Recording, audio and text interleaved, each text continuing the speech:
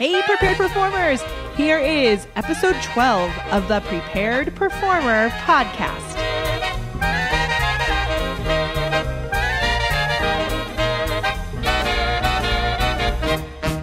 Hey, prepared performers! Today you are in for a crazy, amazing treat. My friend Ellyn Marie Marsh is here with us. Hello. Yeah. So good seeing you. Good to see you. She is a spoonful of sugar, and I can't wait. Hooray! Okay, Ellyn, I just want to jump right in. First of all, you guys, she's had like 4 Broadway shows. You're in your 4th Broadway show, is that right? Yeah, yes, 4th Broadway show. And we worked at Ellyn Stardust Diner together. The Ellyn Stardust Diner.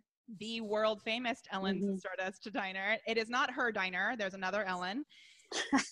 She's amazing. Not my diner. People always used to ask me that all the time. That's so funny. I'm sure they did, actually.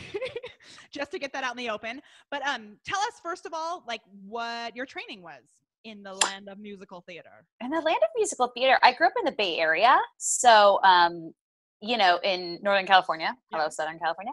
And so it was really arts rich in terms of theater. Yeah, theater, dance, voice. I had several, voice teachers. I went to a high school that was really did these phenomenal performances. And then I did theater in the community.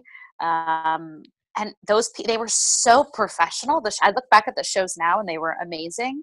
And then youth roles in those shows, or were you doing shows where you were like in the ensemble of 42nd Street? Yeah, it was more like that. It was more like, I was like a Bobby Soxer in Guys and Dolls, and I had like a little solo and Sit Down, You're Rocking the Boat, and, things like that. And then, like a chorus line, I did Deanna, so it was like younger people and just things like that with people in the community. And then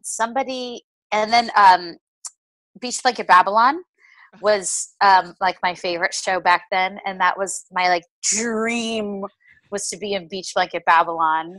And I learned that like people could like be in theater and make a living, which was crazy. And so then I told my parents that that's what I wanted to do. They were like, of course you do. Okay. Did you have family who were in the theater or in the arts, or no? No, yeah. I was a weird. We were a sports family. Awesome. We all played sports as well. I was such a weirdo. I still am. But and then I went to Emerson in Boston. Okay. Which I loved. I majored in acting. And then do you feel like they gave you much, this is like my obsession right now and has been, do you feel like they gave you much training in the world of the business of show business, like how to actually get jobs? That's a really good question. No. That is the answer I usually hear. But I'm of a different generation. I'm of like before the interwebs. That's true. So it's totally different. And we occasionally would have an alum come and talk to us about like making it in New York. And that was the most fascinating thing. Again, before the internet and before all of these resources like podcasts and videos and chat boards and all these things that these kids nowadays have at their fingertips. So I think it was just like a times thing. And New York was this like mystical place with these magical performers. And now kids, follow Laura Benanti on Twitter and tweet to Lin-Manuel, and it's all, much more accessible, and it just was different. And I don't think my school, I just showed up to New York. I showed up with a dance belt and a tube of chapstick. And I was like, what do I do now? Right. I get a backstage? Oh, okay. Let me go grab a backstage and show up to auditions I'm not appropriate for. Backstage was like this big. Remember that? Like, yeah. So huge. You'd have to lay it out on the floor and circle things and like pull it out of your backpack and it was for sure a different time. It doesn't seem like that long ago, but when I tell kids that I teach, that's what I did. They're like, why didn't you Google where the audition was? I'm like, so I don't think my school prepared me. I think they do a bit of a better job now. But nope, I just showed up and figured it out. Yeah. So what was your first professional gig? Like, would you consider those shows in back in the Bay Area to be your first professional shows, like the community theater, or what would you say was your first show where you? No, I think your first professional show is where you collect a paycheck. Right. And my first place I collected a paycheck was Busch Gardens, Williamsburg. Yes. Yeah. What did you do there? And I did this show called American Jukebox. And hold on, I have an itch in my ear. American Jukebox with, I am not kidding, some of the most talented people to this day that I've ever performed with. I think 7 out of 21. Okay. I think 7 out of 10 of us have been on Broadway out of the 10 people in the cast. Amazing. Like 6 or 7 of us. Like most of them like gypsies, like Gracie and Kingsbury's in The Color Purple right now. Anthony Wayne was in Priscilla with me, and he was in Anything Goes, and he was in Pippin, and it was just like this crazy thing. And we sang and danced in like 100-degree heat, and I was like, I'm making $400 a week. What? And it was the best thing ever. It was so fun. To collect a paycheck just like singing and dancing is like, whoa. How does that even happen? Like unicorn. So while you were doing that, were you going to auditions, outside of that as well? What kind of hours were you keeping at that job? We did go to auditions. We would sort of caravan up to New York and audition. Mm-hmm. But actually what was really fun about that, I think Busch Gardens is really known for having really great talent. I think they still are. And a casting director from a cruise ship came and like scooped us all up to go work on cruise ships. Yes. What so then we all went and worked on cruise ships. Like, again, 10 or 12 of us out of the whole park like went and worked on cruise ships. They didn't even have us audition. So you went into that knowing all those people as well. That's so cool. Yeah, it was so fun. And then, but we came up to New York and we would see shows, and we would go to big old casting calls just because it was fun. Remember when auditioning was fun? We're like, yeah, let's do that for fun. Yeah, so it was great. It's such like a metaphor because you never know what job is going to lead to the next. Right. We had no idea these casting directors from like cruise ships were in the audience. So what do you think? I mean, at a job working at a park like Busch Gardens, I'm sure there are people who phone it in or whatever, don't necessarily always give it their best and whatnot. But the fact that casting director was there, and what if maybe you had kind of sloughed off that day? Like, what did that show you about work ethic? I'm going to toot my own horn. I just had a conversation with a friend of mine because I said that, it's really, really hard on any level, whether it be on Broadway or a cruise ship or a theme park. Like let's say you're in a short run and you have like 12 chances to do it. You're going to give it 150% for those 12 chances. Right. But when, I've been in Kinky Boots now for 3 years and, 8 shows a week, 52 weeks a year. You're covering things as well, right? So sometimes you change. You guys, if you don't recognize Ellyn because she looks really beautiful right now, in the show, she wears the most amazing wig you will ever see. It's pretty amazing. It's pretty famance. I think my favorite thing was when it was like the picture was on the side of the bus. Oh my God. Something on Facebook like, if when I dreamed of having oh my gosh, I keep hearing this noise because I'm sitting on my keyboard. Do you hear that? Oh, no, I don't hear it. I forget. This mic is so awesome. It drowns that stuff out. But my butt is on my keyboard right now. Oops. Oh, nice. But yeah, she was like, when I dreamed of being on the side of the bus, this is not exactly what I was talking about. Yeah, it's be more specific with your dreams.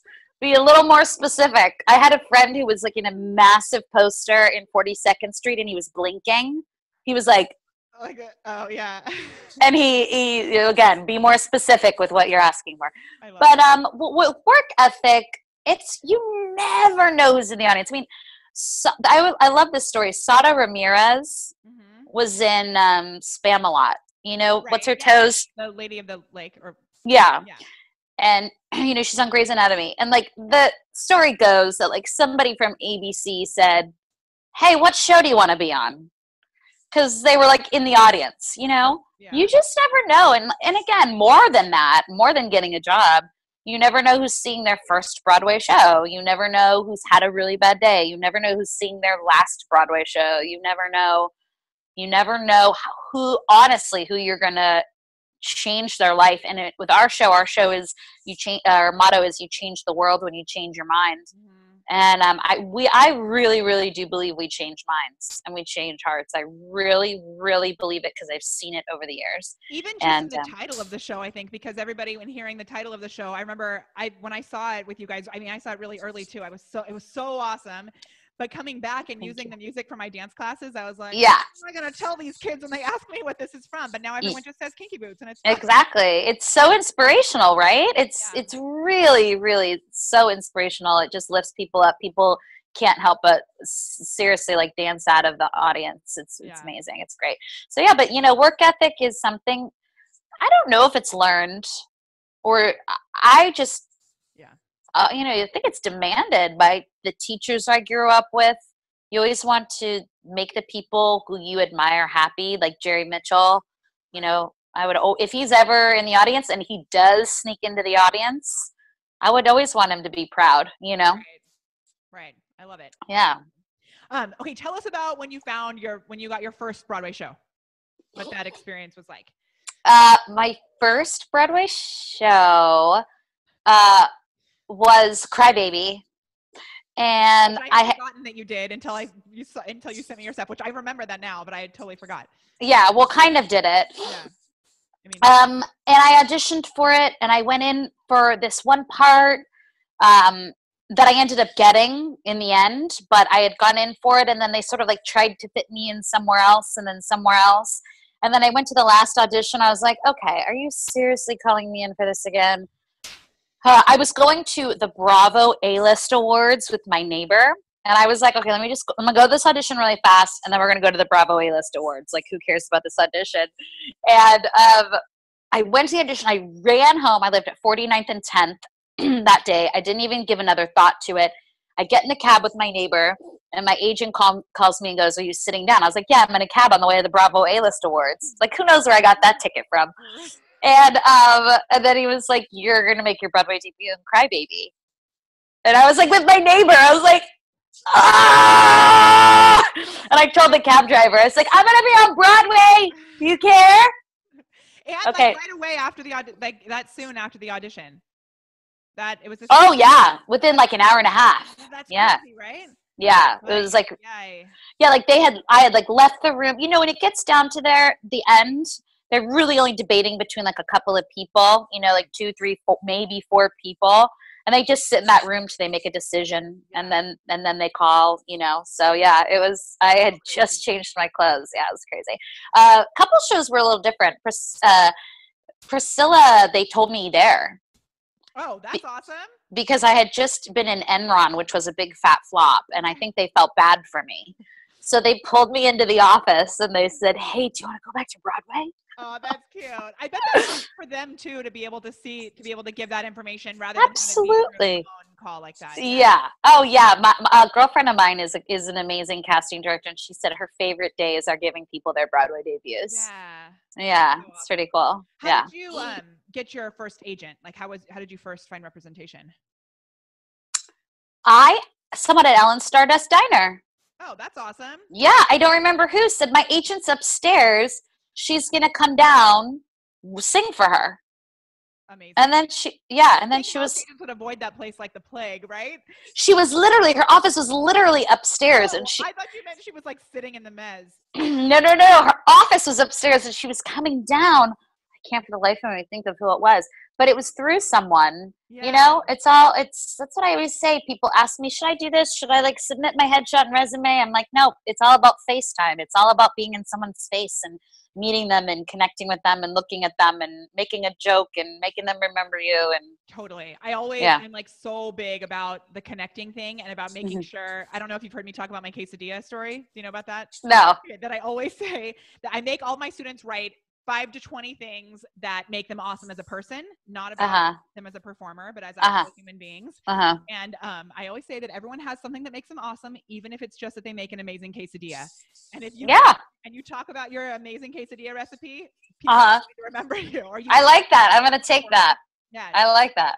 That's like my leggings. I love my leggings. Yeah. Yeah. So awesome. Or where your husband's British, yes? Yes. I mean, like that's like weird things like that you yeah. can end up connecting with someone about and have something to talk to about. Or where you're from or working. That's a skill. That's for sure a skill. Just basic how to connect with someone. Do you like sports? Do you like art? What was the last Broadway show you saw?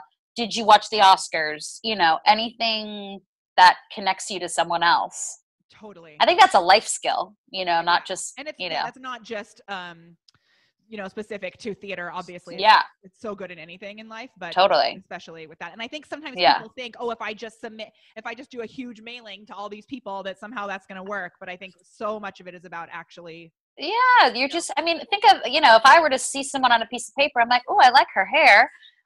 Should I get a quesadilla for lunch? I mean, it's just, you know, there's nothing like meeting someone and having some kind of a connection or an impact, even if it doesn't result in an immediate, you know, networking thing. It's still somebody down the line that you're going to meet and be like, oh yeah, I met them at so-and-so, you know, but that's just like life, you know, that's just. You're also going to have the experience of what it's like to connect with a real human being, so that when you're ready to connect with the person that is going to be the thing that you're going to help them with something, or they're going to help you with something. Totally. You'll actually be a human. Yeah, absolutely. Yeah, I've had, I once had, I auditioned for something and I just wasn't right for it. It wasn't a bad or extraordinarily good audition. It was just one of those things. And the piano player called me and like took down my like information and called me to like do a concert in Boston that I made, you know, some money doing. He was like, I love your, you know what I mean? Like little things like that. So I didn't get that job, but I got some other little random fun excursion out of it, you know? Awesome. Yeah. Okay, so this kind of segues into, what is your definition of success? How funny that you're asking me this. Oh my gosh. Okay. Do you listen to The Ensemblist? I have, yes. And I just recently, I need to listen to that again, but yeah. It's a great podcast. And my buds, Mo Brady and Nika Graf Lanzaroni are the hosts. And I was just, as I was getting ready today, listening to the podcast, and they did a podcast from Broadway Con. Okay, awesome. And the panelists the show is about ensemblists. It's about like, you know, let's focus on, you know, focusing not on the Sutton Fosters, but of the 12. Make sure everybody understands, like ensemblist means people who are in the ensemble, like in the ensemble. Like I know Molly Tynes has been on it too before, who's been on our podcast too. And so they really like the people who are making up the full cast, which is totally so awesome. I love it. The unsung heroes of Broadway. But it's a great podcast. And they were just having their panels define success. And I was thinking, it was literally the same question. And every answer I totally agreed with. I was like, yeah, that's the best answer. No, that's the best answer. No, that's the best answer. I'm going to go listen to it. I can't seriously, yeah, it's the Broadway Con episode. I commute into work, so I'm obsessed with podcasts. So this isn't something that was on there, but I think my definition of success like varies, only because I am I'm not a perfectionist, but I always like want something different. Like, you know, I'm doing a Broadway show, or I'm doing my one-woman show, or I'm doing this web series that I just started. So my definition of success work-wise is always changing. But like, what are the other things that make me successful? I feel successful when people compliment me on I have a 6.5-year-old. And I always feel successful when people compliment me that my daughter has good manners. And, you know, she has really good manners. I'm like, gosh, that makes me feel so good. Or, you know, people, you know, write something really nice on my Facebook. There's just like the littlest thing. Like, I think it's about little successes. Like, what was my ultimate goal? To be on Broadway. Great.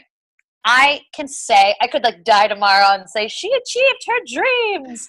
But there's so many other little successes. Sometimes if I'm really tired and really irritable, it's a success just to get through the show. Right. You know, or it's a success not to like cry on public transportation if I'm like so tired.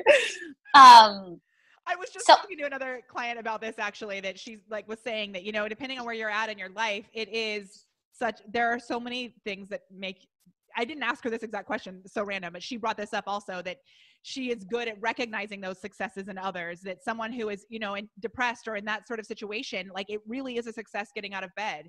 Yeah. Jokes about it, but, little successes, little goals. Yeah. And then I think of being a teacher, and I was just talking to a friend of mine who's just getting into teaching, and he taught at this workshop, and he said this girl sang this song and I worked with her, and 20 minutes later she was like a new person. He's like, I felt so good. And I truly sit in shows and tear up watching my students be on Broadway, or one of my girls was in Madison Square Garden. I'm like, she's 10 and she's up on the stage singing a solo on Madison Square Garden. So that's like another kind of success, like a teacher's success. So it's like the hardest question. I think that I have been successful, but I like want to touch it all and like taste it all and meet everybody and like do so many other things. I'm like, I'm going to run out of time. Yeah. I have to keep, you know. I feel you. That's the only problem, right? Someone just like, said, I love more than I don't. Yeah. That's a really good quote. Yeah. Uh-huh. Okay. So many things I want to talk to you about. So let's talk about being a working mom. So when, like, I forget, when did Crybaby happen? Yeah, Crybaby happened before Lola, and then Enron was after Lola. I went back to work when I think I started rehearsals when Lola was 6 months. Oh my gosh. So when did you actually audition for Enron? Like maybe like a couple months before. So no, Lola was about 5 months when I was cast, and I went into the show when she was about 7 or 8 months. She was still a baby. Okay, when you said a couple months before, I thought you meant a couple months before you had her, like you were that. No, because it was a transfer from London, so it all happens pretty fast. Oh, crazy. Yeah, in terms of Broadway shows, because it wasn't a new show; it was coming from the West End. Yeah. But yeah, and it all happened, and it's funny because my friend Abby was casting the show. And I really, really, and I'm not being like all hippy dippy about this, I really believe that having Lola made me a different kind of performer. Lola's my daughter. Yeah. Because I remember I had really bad nerves when I auditioned. Really bad nerves. And I remember standing outside of the room as a play, and I had the sides in my hand, and my hand was visibly shaking. Like the paper was moving. Yeah. And I was standing outside the door, and I was next. And I remember thinking this exact thing. I remember thinking, when I get home, I just get to go home and play with Lola. That's so cool. This doesn't even matter. And I remember this wave of calm coming over me that I had truly never had before. I'm like neurotic auditioner. And I was like, because I lived close to the audition. I lived like 6 blocks away. I'm like, and then I'm going to walk 6 blocks and I'm going to be home and I just get to play with her. Who cares about this? Right. And then I found out the next day I got it. You know, and that's so awesome. And yeah, so it was huge, right? Like, yeah, I really remember that feeling, and I've never been able to replicate it. oh my gosh, are you kidding me? I just cussed. She gave me this big warning about potty mouth stuff. Bye, Molly. The funniest thing ever, Ellyn. You're bringing me back to my past life. I love it. My open mic, I'm like such a crazy person about it. That's going to be really funny. Okay. But I was just about to say, like, I have another friend who tells a really great story about an audition that he got to, and then he realized once he was there that he actually couldn't do it, like schedule wise. Uh-huh. And so he had that realization outside, and he was like, and he said, you know what, I'm just going to stay here and I'm going to have a really awesome time. And I'm going to make everyone who is my type, I'm going to make them feel awesome. And I'm going to make them have the best audition ever rather than comparing myself to them. Yeah. And he had like the best audition of his life, was cast, all this stuff happened, you know? Yeah. And, so we were talking about that and being able to help, like, your mindset stuff, which is so important. And I think that's why I love that list of the 20 things that make you awesome, so that it doesn't have such, you're not coming into it like begging for the job that you're going knowing. But you can't, that hasn't happened again. It was only that one moment when that happened. It was only that one moment. It was that show. I was like that lightning, but because I remember the calm coming over me. And, you know, I do go into auditions. The calm now that I feel is like, well, I have a really great job. I don't, you know, if I don't get this job, I'm still on Broadway. You know, that I can kind of talk myself out of. But, you know, there's always the back of your mind where you want to be good, you want to look good, you want to sound good, you want, you know, people. It's just that constant, you know, thing.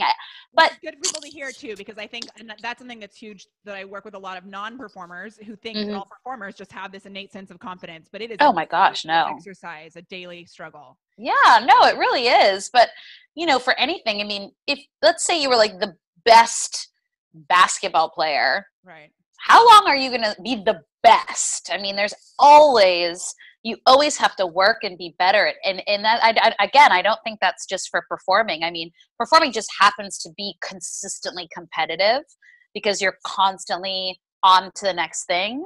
And however, show's closed and the thing comes next. But I mean, however, in any job, you have to keep your skills up. Yeah. Anything, you know, you're never going to be like the best real estate agent or the best stitcher or, you know, stitcher. Yeah, I like it.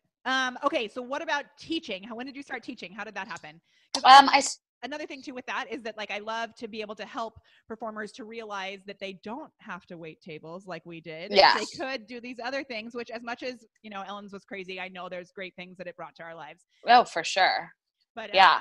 But if you don't find a place like Ellyn Stardust Diner where you can sing and wait tables at the same time. It was pretty fun. I mean, it's crazy. I can't believe that no one has written a book about it, really. It's just like the craziest place. Tyler Davis wrote his musical about it, right? Did you know that? What? He wrote a show about it. Who did? Steven Tyler Davis. I did not know that. Yeah. I mean, I think it was like a festival show at some point. But they were on roller skates, though, so it wasn't really Ellyn's. It was, yeah. Oh. John Dominguez, I think, was one of the... That's hilarious. There's a John Dominguez. That's really funny. Yeah. What brought me to teaching was I would meet all these kids in my shows that I was in, and they would tell me what their teachers told them. And I would say, who taught you to do that? Like what? I want to know. Like, okay, ready for this? Yeah, I'm excited. I'm not going to. One of my students said her teacher told her to sing by squeezing her butt. You know what is so funny that you brought that up? What? Because there was just a huge thread about, not a huge one, it was a little thread about this in another teacher Facebook group that I'm in. Because that is something that does not work for me. But there is another person that I know who teaches, who's like done a lot of stuff, who talks about it all the time.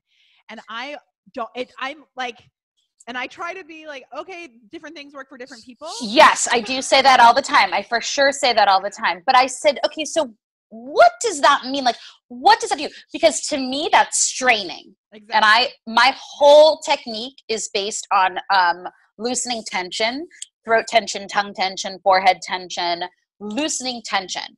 And you guys, Ellyn can belt her friggin' face off like cray land. Thank you.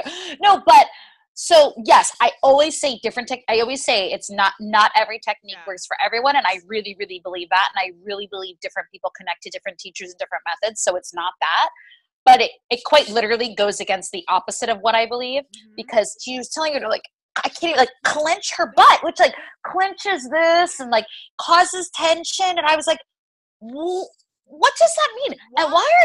And why are you telling a child to squeeze their butt? I thought it was inappropriate, and I just thought it was like a weird abstract. So I said, can we just do like this was like 7 years ago. I said, let's just like do a lesson.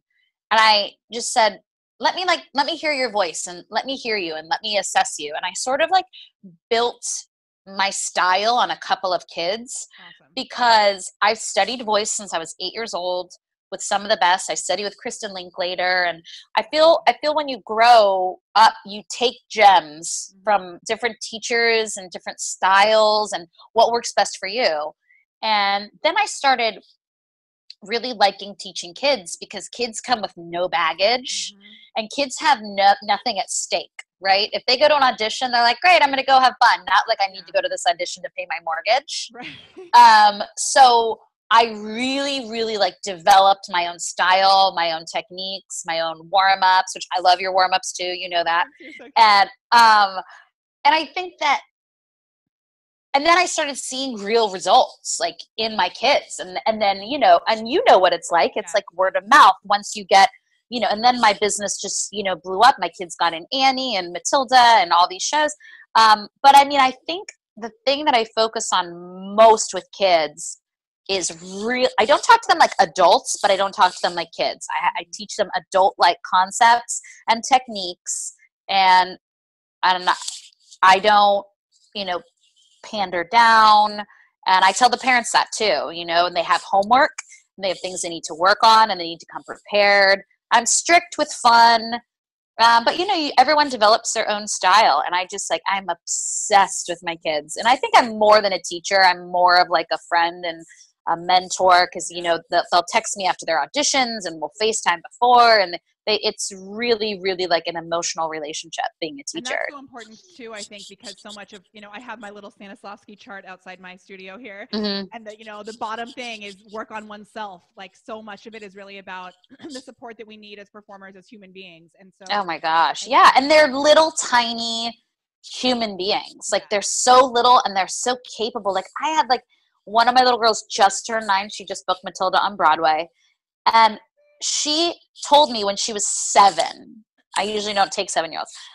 Her mom said, do you want to go in for Cindy Lou Who? Do you want to go in for this show? Do you want to? And she went, no, I just want to be Matilda. That was it. She didn't want to be young Cosette. She didn't want to go in for any other show but Matilda. And she was like, we did it. She literally lived the secret at 7 years old, and she's going to be opening on Broadway. Existence. That's my favorite. Yes. Oh gosh, I mean, they're kids are amazing. They have, you tell them then when I teach adults, I don't mind teaching adults, but my joy really comes from teaching kids, because they just get so excited and they give you results and they ask silly questions, and I just love it. How do you feel that teaching has affected your performing? It makes me more, I always talk to my kids about bad habits, because a lot of kids come to you just like a lump of clay. Yeah. And singing is like speaking on pitch, and some of them just scream, or some of them don't have pitch. And then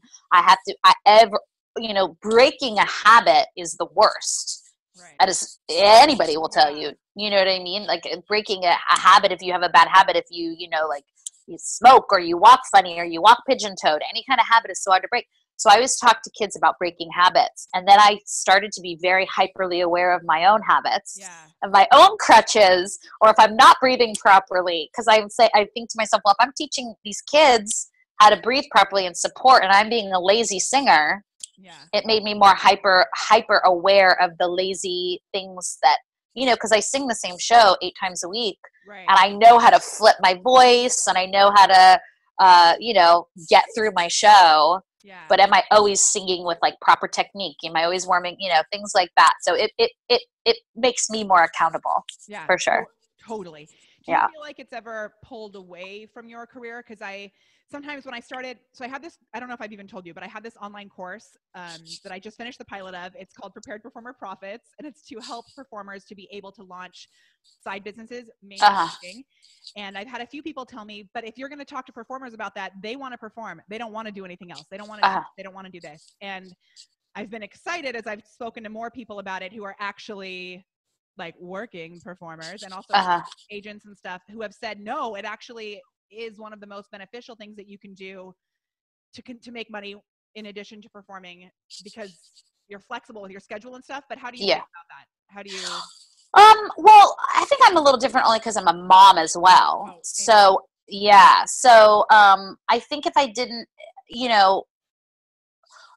had spoke a little bit about this, about growing my teaching business, right? Which I'm really, I sort of like cap out on students, but some of my students move away, or they sort of like, want to do other things. So I usually have like a cap of amount of hours I can teach in the week. Do you teach? I teach between shows, and I also have. Or where do you do it? Oh, at a studio. I rent a studio. Yeah.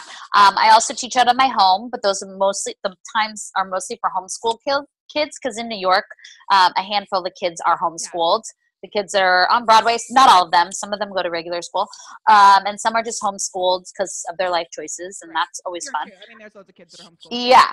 And so I have like set hours. I don't teach on my day off unless it's an emergency because I only have, one full day off from work, which is on a Monday. Awesome. So I have to have time to, go to Trader Joe's and, catch up on bad TV or something. Yes, and pick her from school and everything. So I think it is what you make of it. I think the really fun thing being a performer, even if you're not like a current performer, is that I can empathize with the kids. I know what it's like to have a bad audition. I know what it's like to tackle my nerves. I know what it's, you know what I mean? So I can look at them and I can say, like, truthfully, like, I get it. I know you're putting pressure on yourself, because these kids most of my kids are Broadway caliber performers and testing for pilots, and they're amazing. And they don't not put pressure on themselves. I mean, they're a little more lighthearted than an adult would be, but they're for sure feel the pressure and they feel the competition, and they get down on themselves. So I think being a performer lets them feel that I can have a little bit of more of an emotional connection with them. Totally. And, they'll call me and text me, and sometimes they're sad, and sometimes they're like, Ellyn, I did really well. I don't know what happened. And sometimes they are so awesome and confident. I'm like, gosh, why can't I be more like an 11-year-old, Yeah. So, I think it's really, really beneficial. It's just the time that can be a little hard for sure. Right. Yeah. Especially as a mom. Like, yeah. Oh, hold on. I'm just looking at my little. Oh, yeah. Okay. So I want to talk about turning tables. Turning the tables. Turning the Tables is my new web series. That we're on episode 2. I watched episode 1. It was awesome. I haven't watched it yet, but I loved it. It's basically we turn the tables. There's 4 actors behind the table. It's on Broadway World and on YouTube, and it's 4 actors behind the table, and we audition casting directors for shows that they cast. And it's really funny, and it's mostly improv based, and it's been a thought of mine for a really long time. And I just did my second one-woman show called Live from Carnegie Hall at Joe's Pub. And my team that I worked with on my previous show called Inappropriate, I told them the idea, and they were like, yeah, let's shoot it. This sounds hilarious. Yeah. So I went to a couple of my casting director buddies, and I kind of like bullied them into doing it. And it turned out so great. It's been such a labor of love. It's been really fun, and we've gotten really, really awesome response from it. But it's just like that. I thought I had this idea, and it's funny. It really takes people getting behind you and rallying and saying, like, you're good enough. You are enough to like kind of like get it going. And I'm so glad it did. And we had this like awesome team. It's Catherine Page is my producer, and she edits and she like does everything. We had a full set and 3 cameras, and it was Andrew Chappelle from Hamilton, Julia Madison from Godspell, and Andrew Bradis, who's Annoying Actor Friend. Is Annoying Actor Friend popular out there? I know, totally. Especially, and I think I first found out about it when all the equity stuff was going on. Yeah, he's an amazing writer. And so we just got together and did it. And it was another one of those things where it was like, we did it, we got through it, we edited it, people liked it, and like that's like a success, I guess. Awesome. So because I'm talking so much now about like the starving artist idea, which I want to talk about that just really quick too. We're like, I want to talk for 12 hours. But with that, like, are there ways that you're monetizing that at all? Or is it really just a labor of love and you guys are like, is there any fight? Like, well, it was picked up by Broadway World, and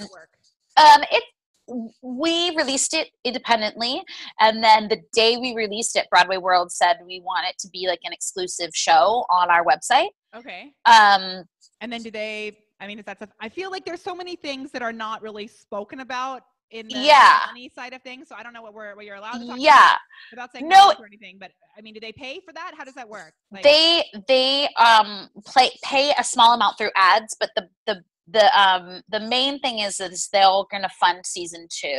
Ooh, cool. Okay. Yeah. So like with it, and when I say fund, I don't mean necessarily like give us money, but like give us equipment that we don't need to rent, like great microphones, great cameras. Yeah. And also it's, you know, you're buying into the exposure because they have like, so, you know, such a wide viewership. So it's minimally monetized. That basically covers our expenses. Mm-hmm. It's not like we make money, you know, we make money from that, but you know, everything is an expense. Our time. Catherine does our editing. Yeah. You know, renting microphones. We had a boom mic. We had 2 microphones on us if you watch the episode. Mm-hmm. You know, so it's things like that, getting people behind you that you don't always make money, but you don't lose money.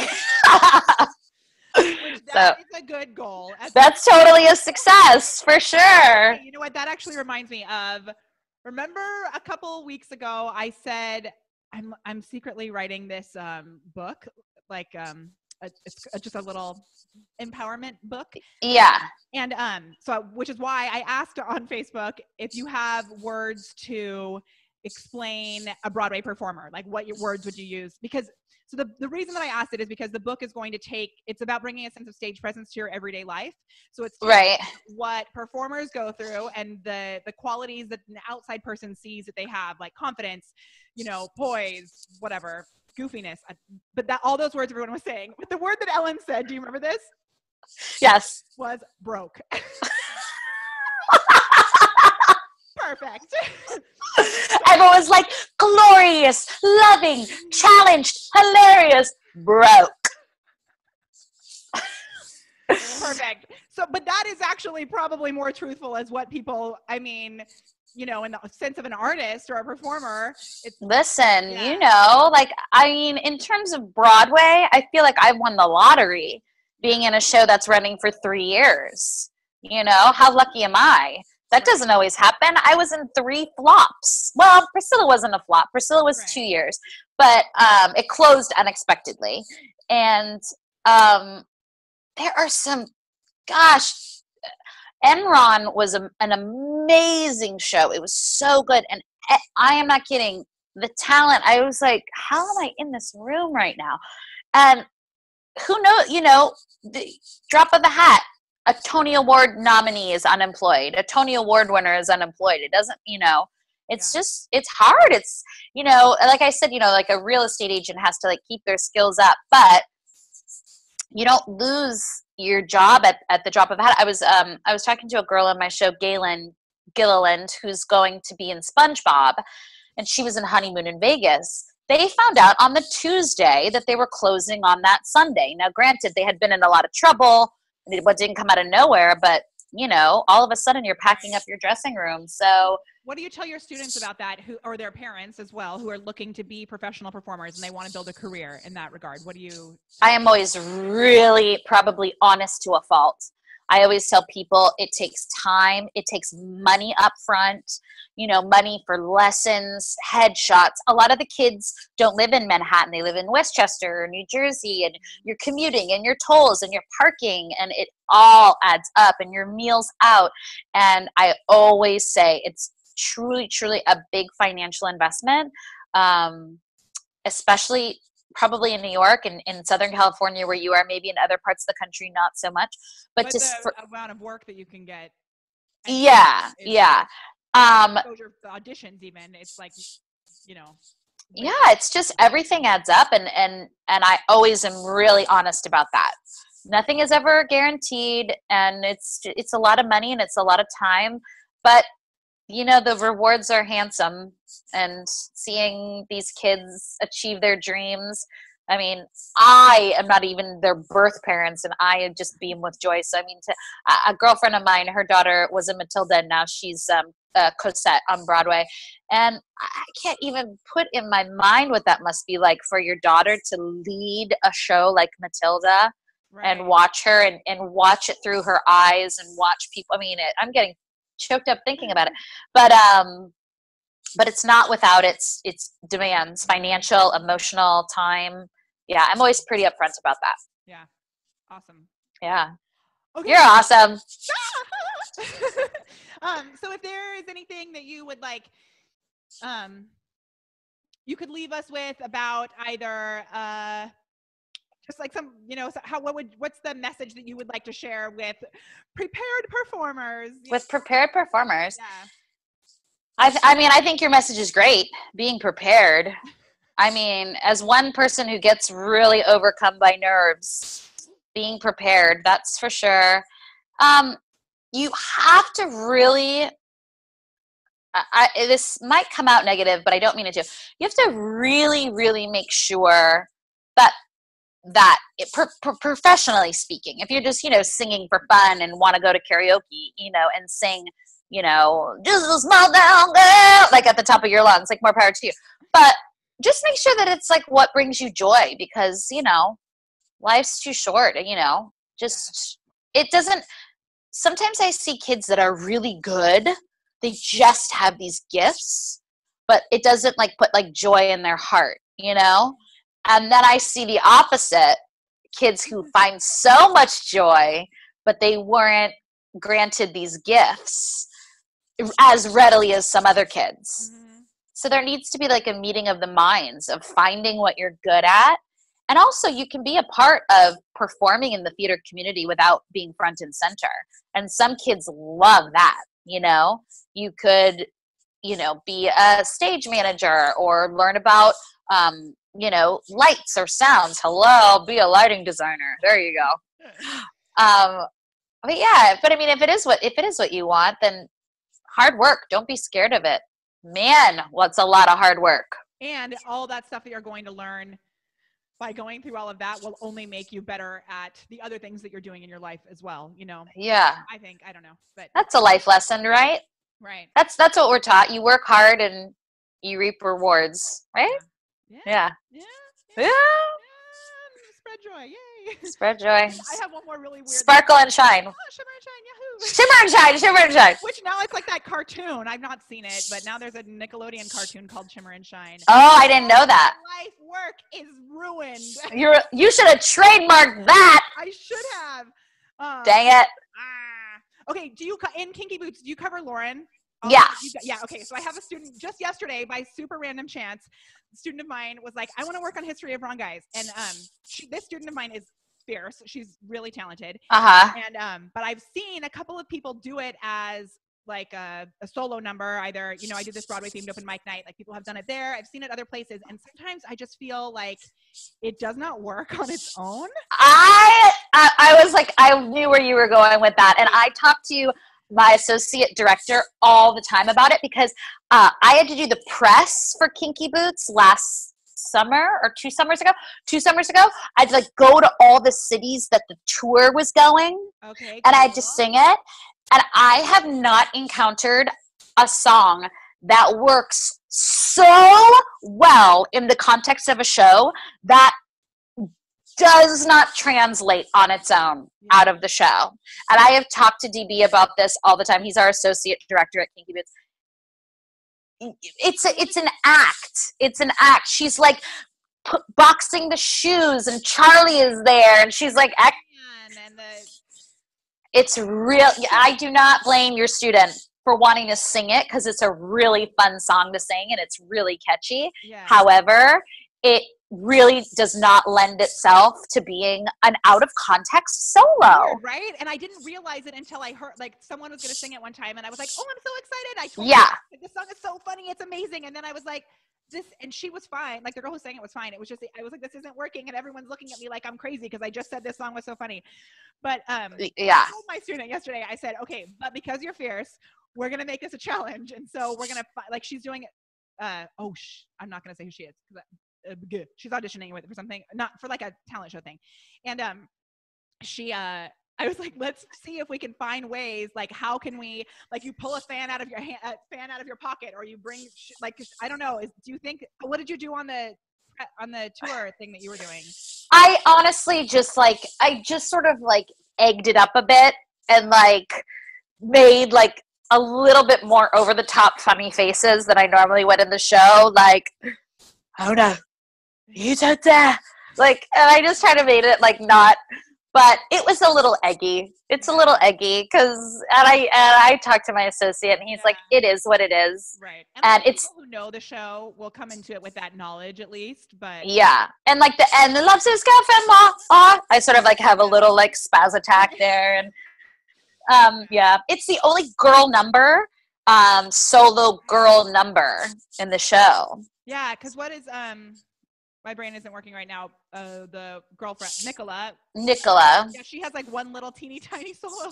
Yeah, in the beginning, she actually had a song that was cut in Chicago. It was a beautiful song. I really liked it. But yeah, she doesn't have a song, so it was super weird. I totally agree with you. You're not wrong. Yeah. I was like, oh, yeah, do it, but I don't know. No, it's eggy for sure. We'll just maybe she'll just scramble eggs while she does it. That'll be good. Perfect. Something. I don't know. Maybe like turn it into a hula dance. I don't know. Something out of context and silly. Yeah.